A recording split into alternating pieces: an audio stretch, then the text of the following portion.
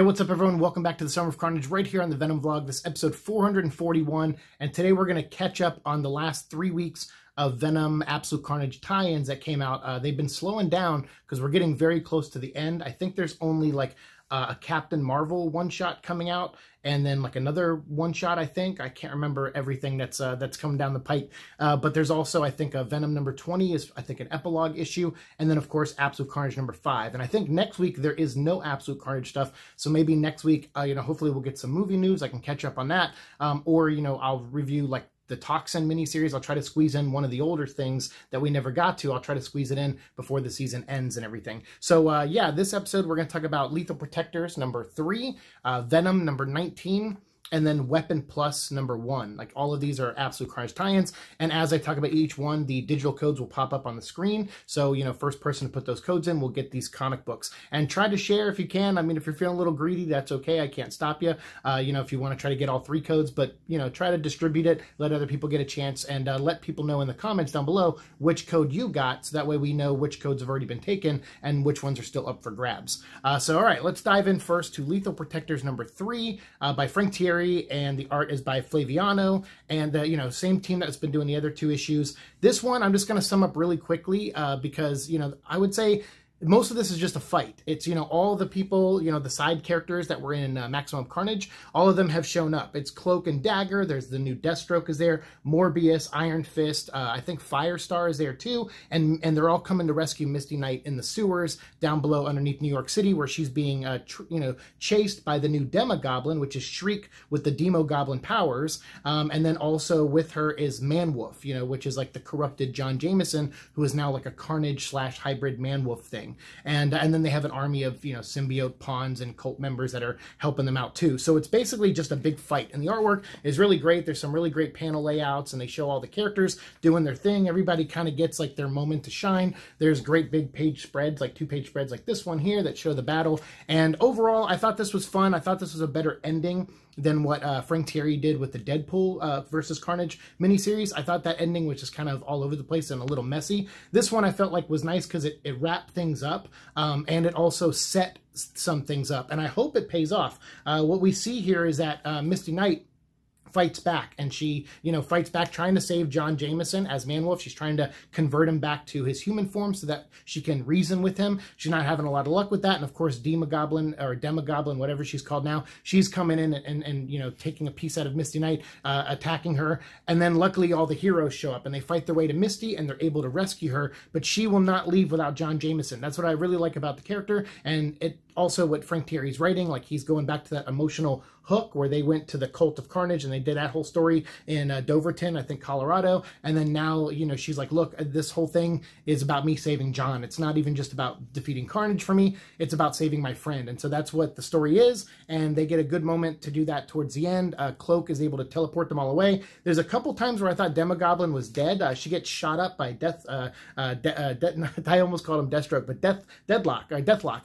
She gets shot up by him, like riddled with bullets, and I was like, oh, she's dead. And then she, gets back up, and she uses her Shriek powers, so apparently she still has those, and then she gets put down again when Manwolf turns on her and attacks her, and seriously wounds her, but she doesn't die either, and she heals, I guess, from the symbiote and whatever she's been, the demon that's inside of her, kind of helps her out, and so the, Cloak shows up, grabs all the heroes and Manwolf, and he's like, I hope I don't regret this, and teleports them all to safety. And I would say safety is a loose term. I don't know where they get teleported to, just like a random alley. But underneath them is still all those symbiotes, still the army of symbiotes out there attacking. But they take some time to go back and recuperate at an undisclosed facility where they take John Jameson and they put him in a tube, and they're like trying to, heal him and revert him back to his former self. And luckily there's some, progress with that, which is really good. And then it cuts to a couple hours later, and then I got a panic attack because I was like, oh no, is this going to end like 2 weeks later like the Deadpool versus Carnage one did?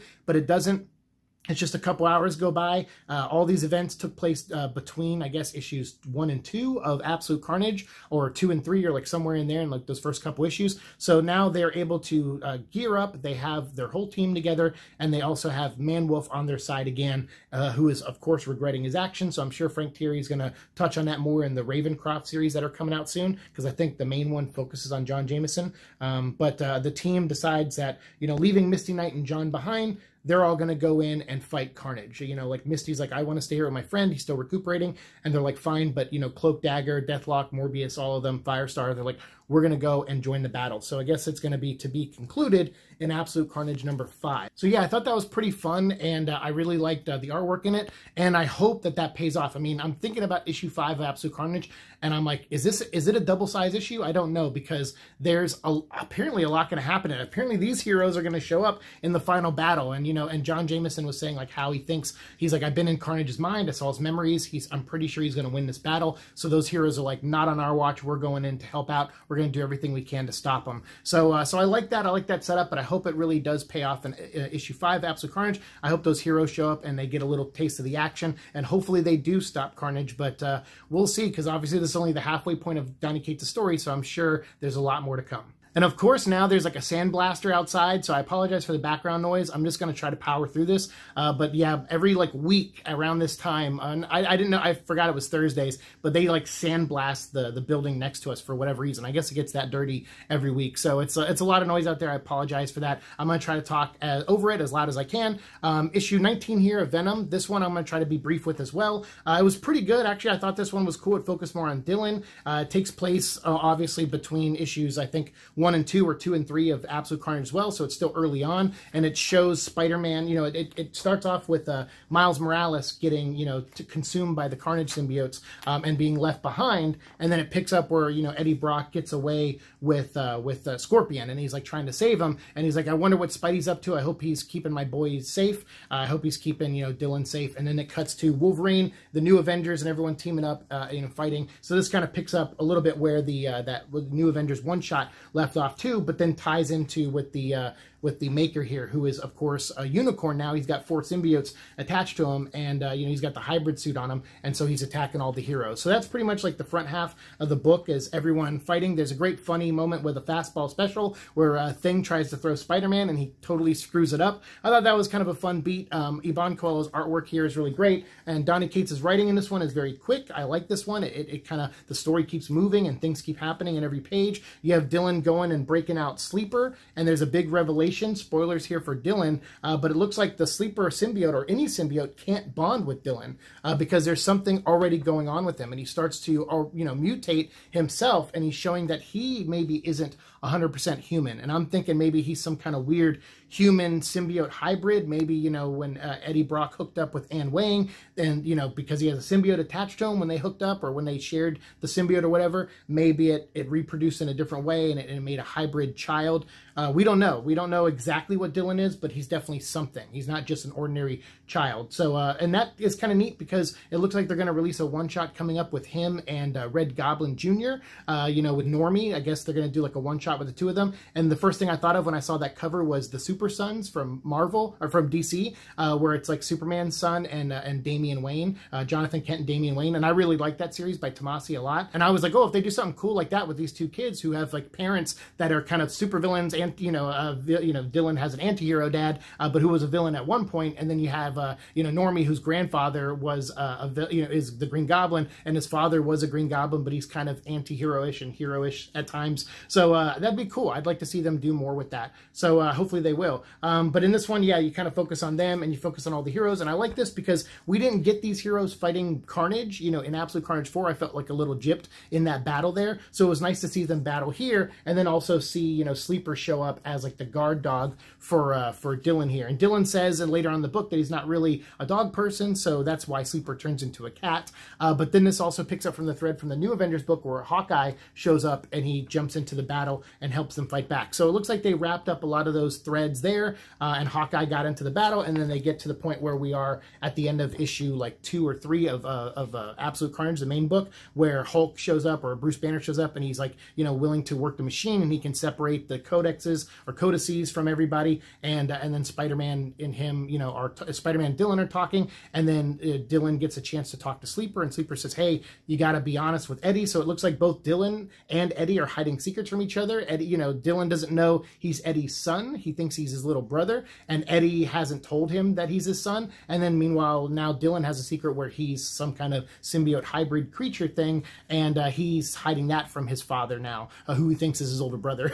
I know, it gets crazy. And then at the end, Eddie Brock shows up, and they hug, and they have like a nice bonding moment there, which was really great. But then, you know, that with that little thing where Sleeper at the end, he's like, you know, please, you got to tell Eddie the truth at some point. So I'm sure at some point they will, because obviously they're dealing with Carnage stuff right now. They got a lot to deal with, because this is like happening around issue 2 and 3. So obviously the Hulk battle's going on currently, and we kind of cut left with the cliffhanger where, you know, Eddie gets a new symbiote in a way, made up of all the codices, and it helps like enhance his current symbiote, or like with the codice in him, or the codex in him, and then he goes off after, you know, Carnage, who is now becoming like the Grendel in a way. So that's where we are currently, but then we have one more story we got to talk about today that is also a flashback story. Weapon Plus just came out yesterday. As I'm recording this, it's Thursday morning, and this is written by someone who hasn't been doing any of the books, Jed McKay, who I'm not very familiar with, and Stefano Raphael, who is the artist, who I'm also not familiar with, but I did like the art very much. And what this is kind of a throwback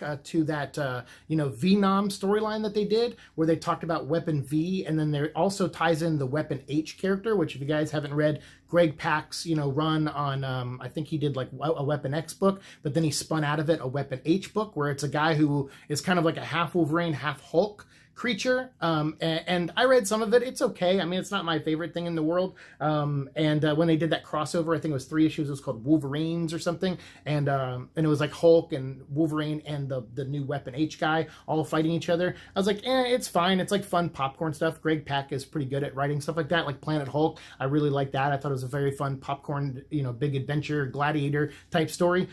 So Weapon H, I wouldn't say I'm like I don't know much about him, other than I just read a couple stories, and that's really all I know.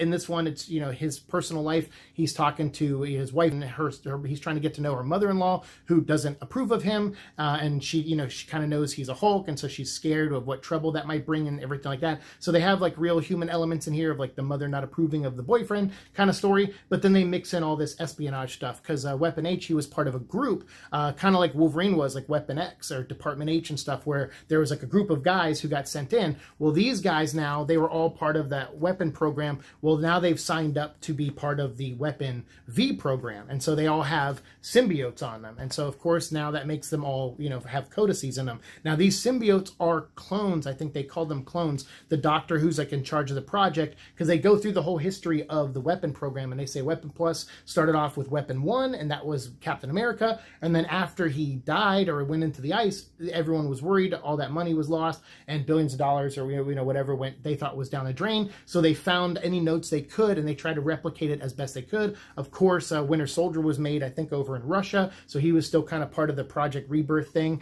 But then Weapon 2 came along, and 3 and 4, and then eventually Weapon 5, which is they used the Grendel, which was frozen on ice, which was under, you know, SHIELD control, and also Weapon, you know, with, I guess, teaming up with Weapon Plus. I guess they still had some kind of finger on that research and stuff, even though, like, SHIELD and Nick Fury were kind of looking over it. So it was like a joint effort kind of project, I guess. And then they show, like, some of those creatures, like, you know, the bear and all those other creatures from that we talked about earlier, the different weapon programs that are, you know, became enhanced. So, like, all right, we couldn't enhance humans, so we enhanced, you know, animals at one point. And then eventually they got to Vietnam, where they used Project V.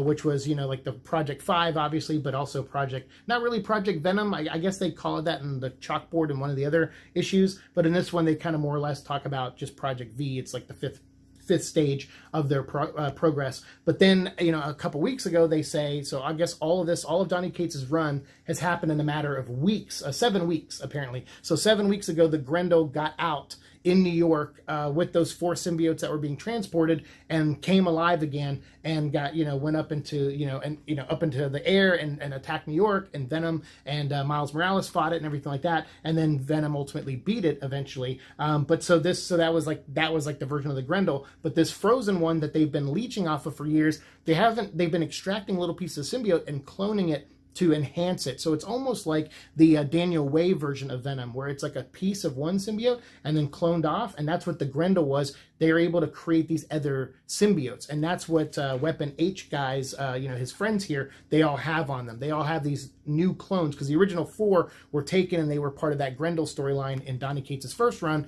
So these are like 3 or 4 more new ones that were created after the Grendel got out, using samples that were like, laying around their office and stuff, or whatever, or their labs or whatever. And then meanwhile, Cletus Cassidy, the Weapon H, like the big guy, he comes over and he says, look, what's this machine here? And they said, oh, we built this machine to kind of hide us from Carnage, because he can sense where these symbiotes are, and he kind of got onto our trail, but we needed to come get you first, because we know you, being a Hulk and a Wolverine, you might have a good chance to stop them. So, like, these are bad guys that used to work with him that he doesn't trust and doesn't like and wants to kill, but they're like, we need you, because Carnage is way worse than us. And so if we have this machine that's cloaking us, but the battery's going to die soon, and we can't recharge it, so now's our time. You're here. We're going to just bring Carnage right to us. So he shoots the machine, and then Carnage, across like state lines, can all of a sudden sense him. He's like, oh, there you are again, because he was trying to follow their lead, like scent and everything like that. And he's like, oh, there you are. And all this, by the way, happens before he gets to New York. It's way before Absolute Carnage #1. They state in the beginning. So yeah, it's pretty neat. And he just goes in, he gets a bus full of people, and then he does something really gruesome. Actually, I won't spoil that part, but he does something really gruesome to that bus full of people. It's really gnarly and sick at the same time, but it definitely is a very Carnage thing that he would do. And by doing this, it enrages this Weapon H guy, and he becomes, like his version. He's like the Weapon H Hulk guy or whatever he is, and I can't remember what name he goes by. And so he goes in and he starts fighting Carnage, and then the other troopers, they're helping him fight back. Carnage is drawn really sick here. I love that. He's starting to already gain a lot of his powers. At this point, he's probably got a handful of codices. And meanwhile, the Doctor here keeps doing these eye drops throughout the issue, and that actually pays off. You find out what he's actually doing. You find out that he's gone far off the deep end, and he has, Hulk's mother-in-law, or this version of Hulk, Weapon H's mother-in-law, captured.